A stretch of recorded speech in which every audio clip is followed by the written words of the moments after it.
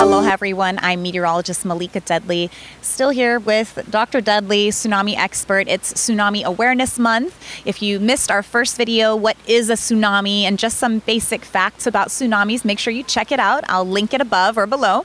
And in this video, we wanted to talk a little bit about how to prepare or how to know that a tsunami is coming. So obviously if it comes from a distant source, that's something that the Pacific Tsunami Warning Center will be on top of, and you'll be getting warnings through the media. Sometimes, though, we've got local tsunamis that are generated right here at home, and a tsunami could be here within minutes. So what are some of those warning signs? Well, an earthquake is one. So if you feel an earthquake that's strong enough that you have trouble standing up, it's probably strong enough to have generated a tsunami.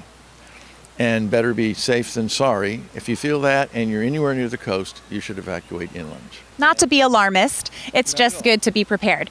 And another way that you can evacuate is a vertical evacuation. I know there's not a lot of that on the Big Island. On Maui, we have a lot of hotels. So if you are near the coastline and you don't have time to go inland, it's just as good to go vertical. It's better if it's like a reinforced concrete parking structure that doesn't have horizontal walls, so that the water could flow through. But it's much better to go inland and up. Another warning sign doesn't have to have an earthquake.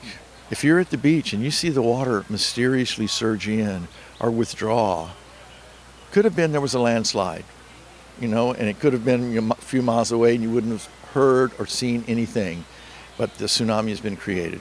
So you should also be aware of that and take that as your warning. Right, so if the ocean is behaving in an unusual manner, it's always a good idea to get away from it.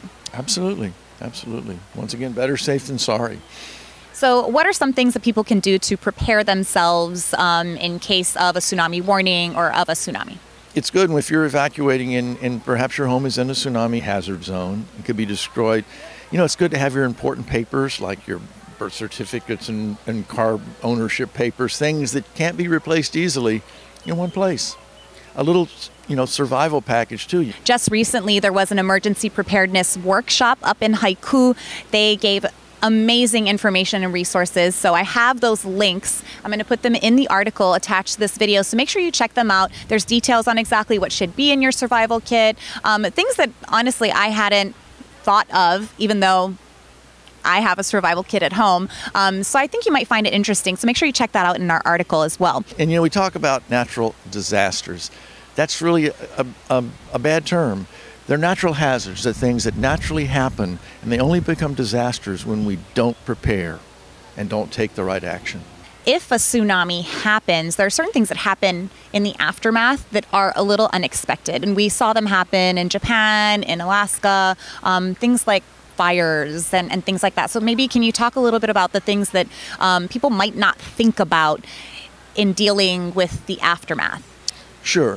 First of all, the infrastructure may be destroyed. I mean, the sewage treatment plants, the pipes may be ruptured, gasoline storage. In Alaska, there were huge fires because the storage for all the fishing boats, those tanks ruptured.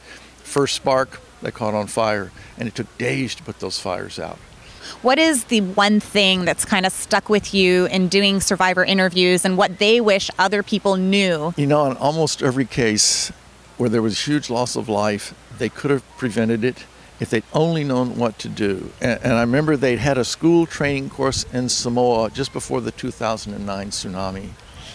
And I heard this repeatedly, that the children in the school, 800 in one school in particular, would have all died had they not had this course and known what to do. And the teachers were trained with the students, and they all immediately evacuated, and the school was completely destroyed.